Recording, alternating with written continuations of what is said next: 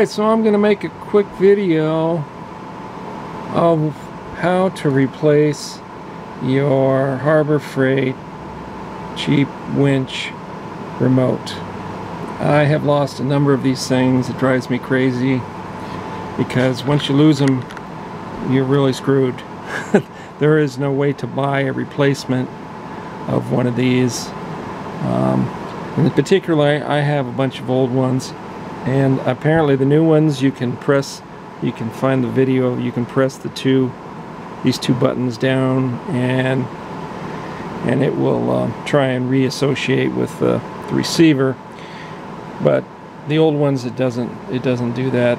And even still, you have to buy a whole new winch to get one of these.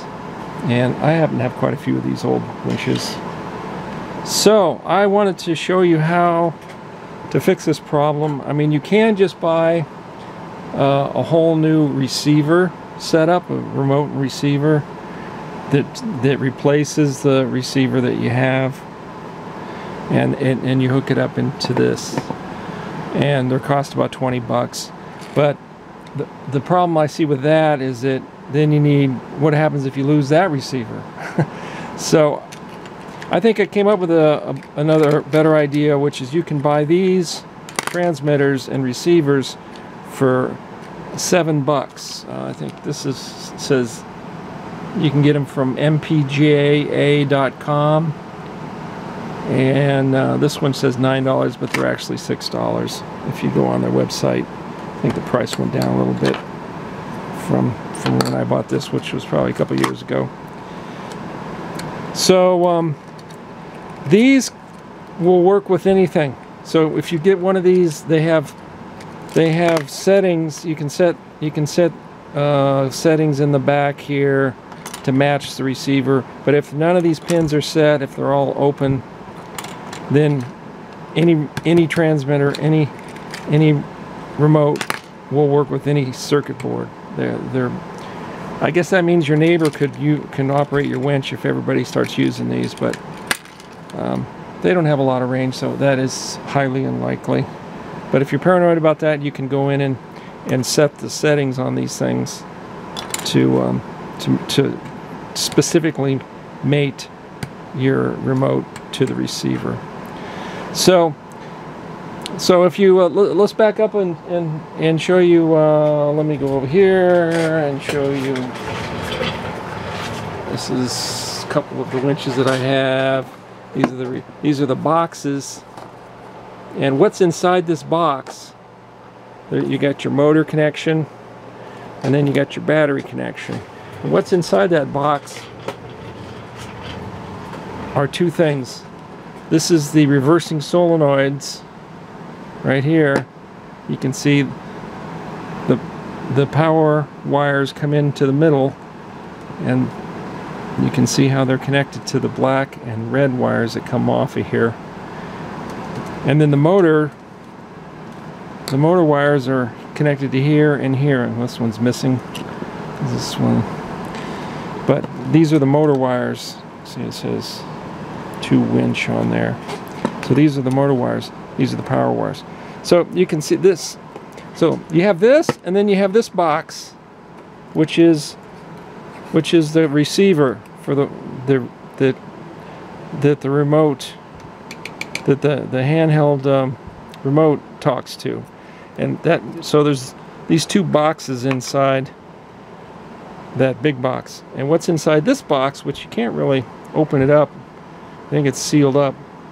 But what you see here is basically, here's the receiver for the wireless right here. This little circuit board is the receiver, and then it's got 2 relays. So the power comes in on the red, you know, just like here, it hooks up to these red and blacks like that, and then the white and yellow hook up here, and they control whether it's going forward or backwards, whether the motor is forward or reverse. So, you know, I took these apart to see if somehow I could make this remote talk to this receiver, and no, there is no way to do that. if you look at this is the circuit board that's inside the remote. It's got 2 of these batteries, and the actual radio wireless part is like right here, and there is no way to like set any jumpers or anything. And same for this one, there's just a receiver chip, and that's it. So I guess there's some numbers that are embedded in these chips, unlike this one, which has these settings in the back, jumpers in the back. Same for the remote. I haven't taken it apart, but if you will. So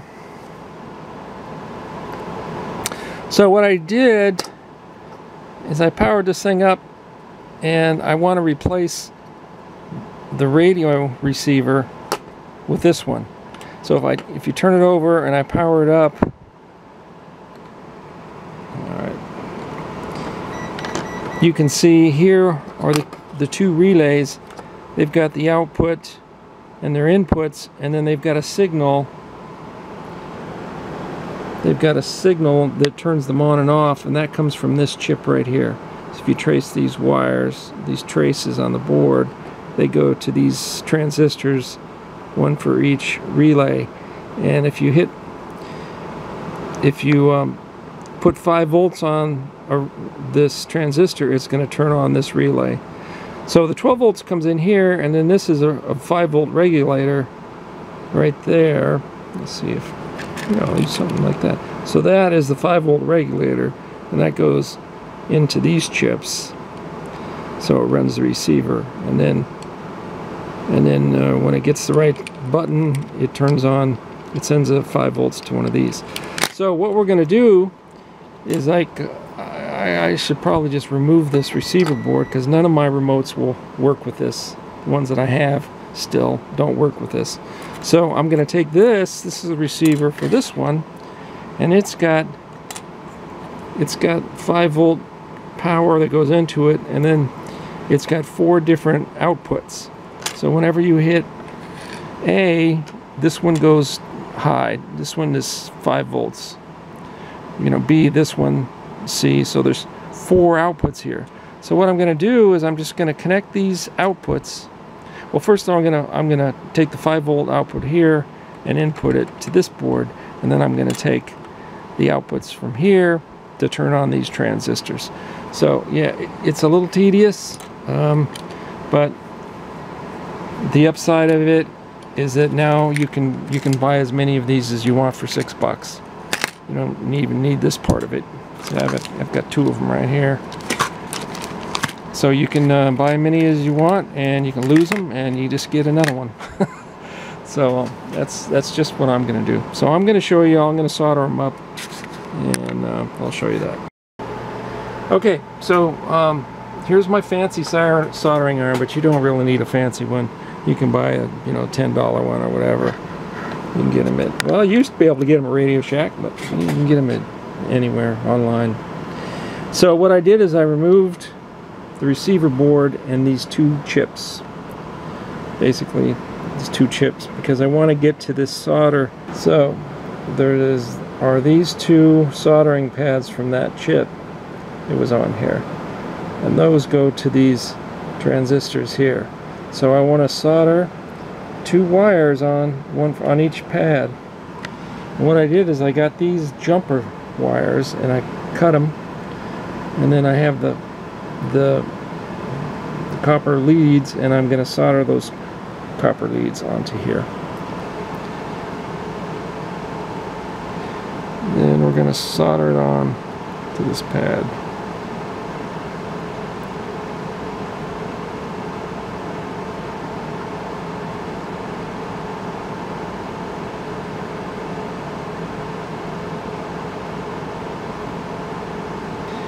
Alright, then we need the 5-volt too. So then I want the 5 volts. And 5 volts is coming out right here. Well, it comes out right at this pin, but it's also right here. And this is going to be a much easier place to attach the wire. So, oops. First we gotta tin the wire.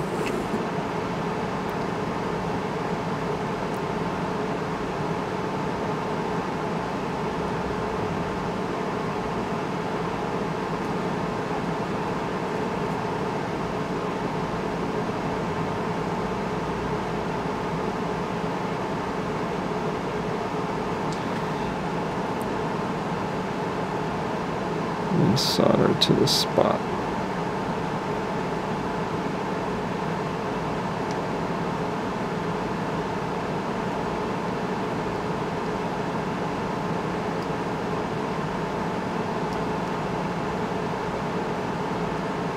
There we go. Then we need the ground. And we can just solder the ground right onto there. Can't power this with 12 volts.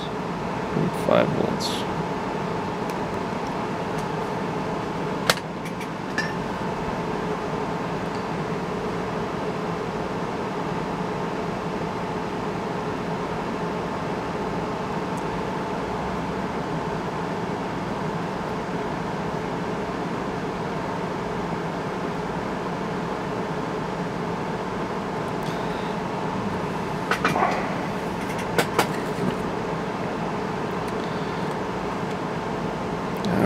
So we can just throw these things away, because I have no receiver that works with that.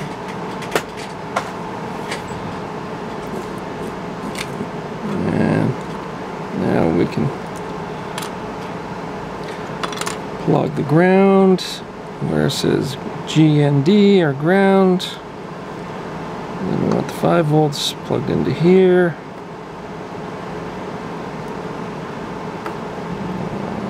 Keep these consistent.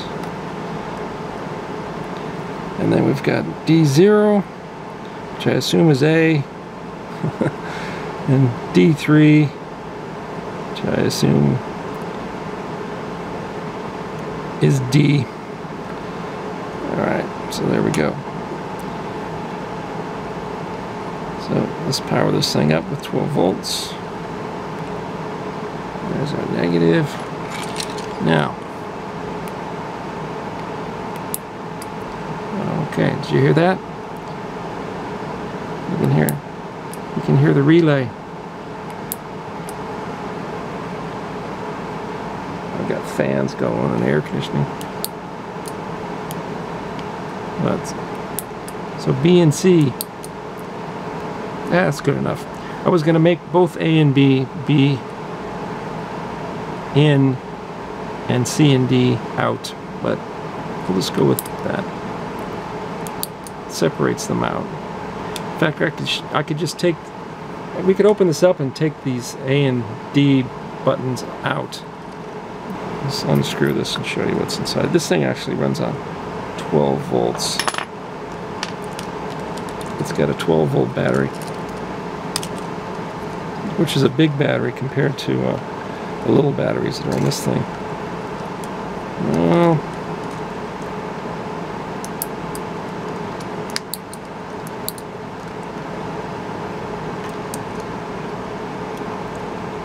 you know,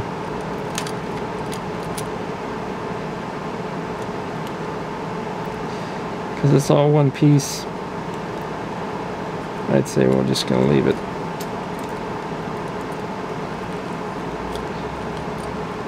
But you really could if you wanted to. I just don't think you need to. So here these are the jumpers in the back, so you can match the transmitter with the receiver, and there's no settings, so anything will work. Alright, we're just going to call it good enough. I'm going to hot glue these wires on because they are very fragilely soldered, and if you